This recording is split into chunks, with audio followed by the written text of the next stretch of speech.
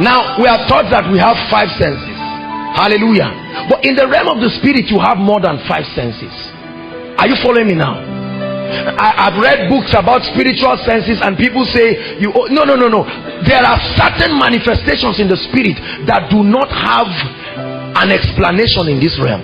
For instance, what ability of the spirit do you use to know things? You need a mind to know things in this realm. In the realm of the spirit, if you touch the flower in the realm of the spirit, you don't know it by studying it. You have the feeling of becoming that flower, and instantly you have every knowledge that you require about that flower. Are you following me now? In the realm of the spirit, there is no time and there is no distance. Are you following me now? These are spiritual realities. You do not measure time. You cannot measure time. Time is irrelevant in the realm of the spirit. This is why God says 1,000 years is like a day before him. So as far as he's concerned, the promises he made in your life, he still made them today. And while you are grumbling and complaining and say, Lord, 5 years, God says, you are talking from a fleshly point of view. When you rise and become spiritual, you will know that it's still one day. God is still faithful. Hallelujah.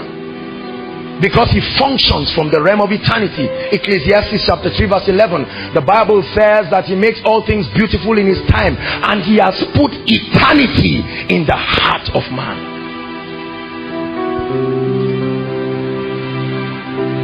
And so the realm of the spirit is an interesting realm. In the realm of the spirit, there are no secrets. Are you following me now? No secrets. If we were all to be caught up in the spirit right now, you will need to confess and repent and roll on the floor, because there are no secrets in the spirit. That's why the Bible calls him the Father of light, in whom there is no shadow of turning. All things lay bare in the realm of the spirit. And every time you begin to, that's where we get the concept of what we call imagination. Comes from the Hebrew word yazah. The ability to conceive things until they crystallize and become a reality in the spirit. That's how demons and all of these mind readers and sorcerers are able to tap into the spirit. You see, there are several planes in the spirit. The realm of the spirit is not heaven. The realm of the spirit is a spiritual environment that is real, just like this. Are you following me now? So when you get caught up, there are many people who are smiling. They've been caught up into the realm of demons and sorcerers, astrologers, mind readers, and all of these people. They function from the realm of the spirit. That's why they can tell you certain things about your life, because what you call future, when you go to the realm of the spirit, you find out that it's not future. It's only future according to this realm. That's why God gave us Expo. He says, you want to reign in life, see it in the spirit.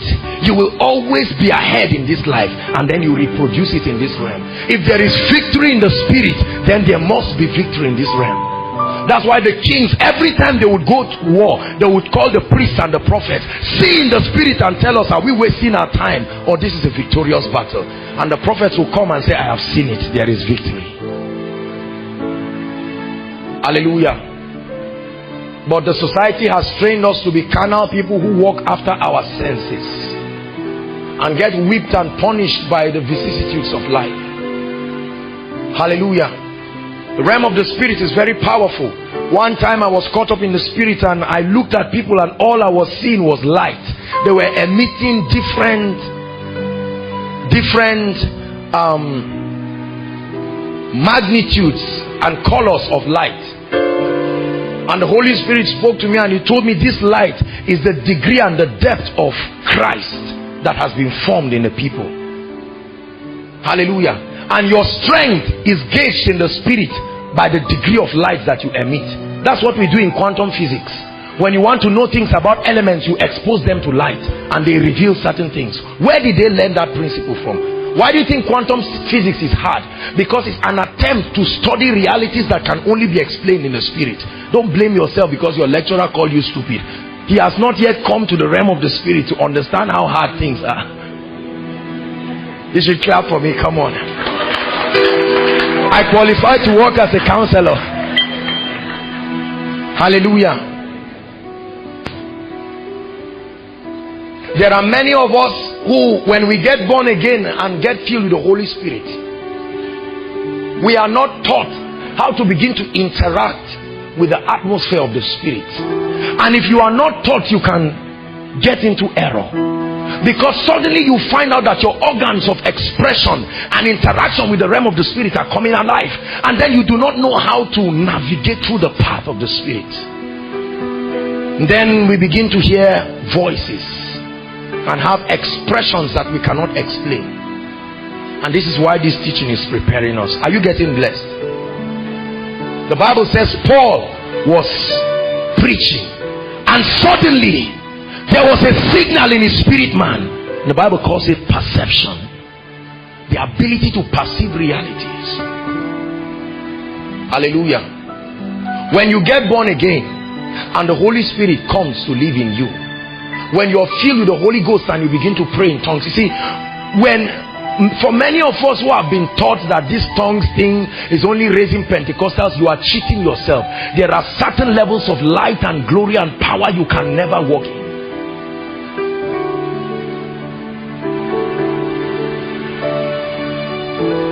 God gave you the blessings of the gift of these tongues to cause you to activate your organs of expression and interaction in the Spirit. Suddenly you begin to pray in tongues, and while you are praying in tongues, suddenly you feel a cool sensation, and you cannot explain, you cannot account for. A few minutes later your body is burning. What language is being communicated?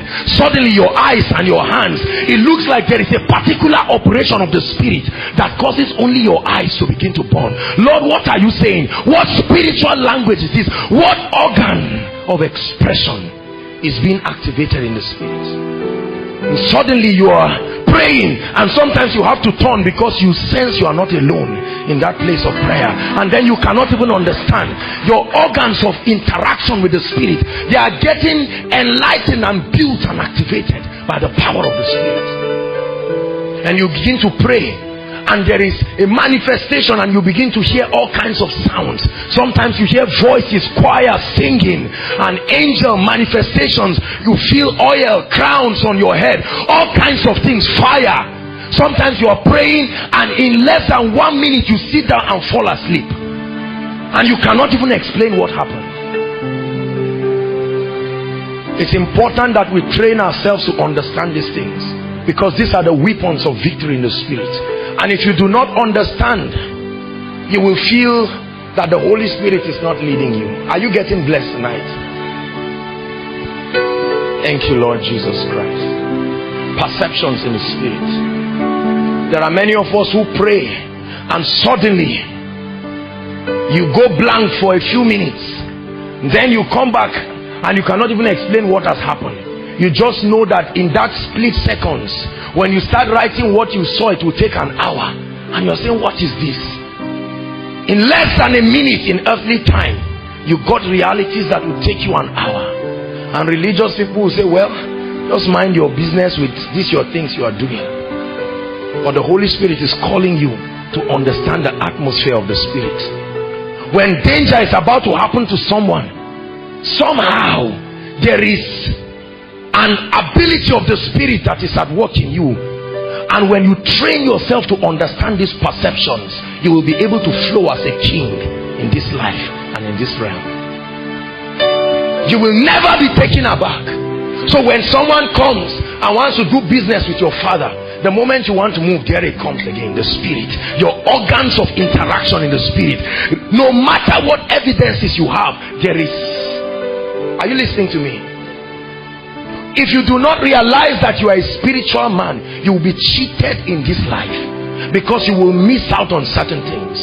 There is a way that the Holy Spirit communicates to me every time I'm entering new seasons in my life. Can I tell you something? There is no hard and fast rule into walking in these things. It is a personal product of your dealings with the Spirit. That's why you cannot just write a book and say every time you feel it is a healing anointing. No, sir. It's true that the healing anointing is associated with it and all of this. You can't just generalize it. You will lead people into error, because as you stay with the Holy Spirit, he begins to teach you what he will reveal as his impressions. He will teach you his language and his code that is customized to just you. And when you stand to minister, that's how sometimes we minister. It doesn't mean we always see visions. There are times that I'm moving and there is an operation and there is perception in my spirit, and I know not just that the anointing is there, but the kind of anointing that is there. And you don't waste your time trying to heal headache when there is an anointing to heal cancer, and then you keep struggling until your spiritual antenna keeps navigating and suffering. Then when you finally hit it, then there looks like a breakthrough. Have you seen people in meetings who suffer and do every spiritual gymnastic? They don't seem to connect. Then it's like an antenna. While they are tuning somehow, whether by mistake or by mercy, they just hit it. Suddenly you begin to see that people get blessed. And instead of the person to go back and say, Lord, let it not happen again, the person laughs and says, wow, that's a powerful meeting. Open your eyes. Open your ears, and soon you understand that the Lord is here. Open your eyes, open your ears, then you'll understand that the Lord is here. There are some of us who begin to pray, and then you find out that you begin to have strange experiences where you can begin to talk about someone and you are not really seeing any vision in the spirit, yet you can describe the person with accuracy and detail and his clothes. You don't know where you are seeing from, you just know that you are talking. There is someone wearing a blue dress, standing, you weave your hair. How you are getting it, you cannot even understand. You are not really seeing any vision. People think you are seeing a picture. There is an agency in the spirit that cannot be explained in this realm, but it's a tool for interaction.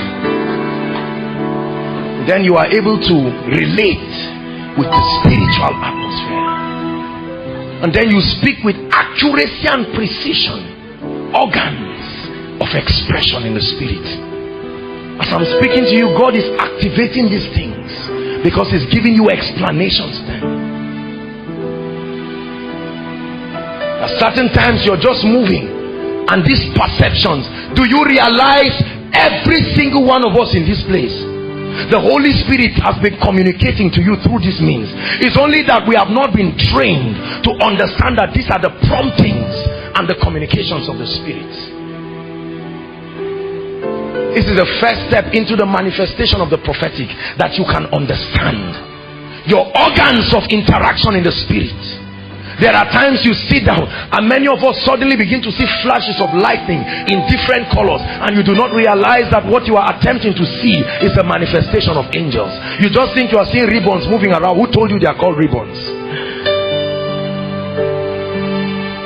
They appear and move so fast. The Bible says he maketh his angels wings. He uses the word pneuma, wings. Hallelujah. Spirit of the Lord. Many times when you're standing and the Lord wants to call you to a place where he will reveal secrets to you, there are ways he begins to lure you. But when your organs of expressions are deadened and they are not trained to understand that the Lord is beckoning on you. The man called Bishop Oyedepo said he was moving and the Lord told him, go to a solitary place, I want to speak to you. How many of us have missed out on secrets that would have been communicated unto us if we only understood that these operations of the Spirit were languages? Paul said there are voices.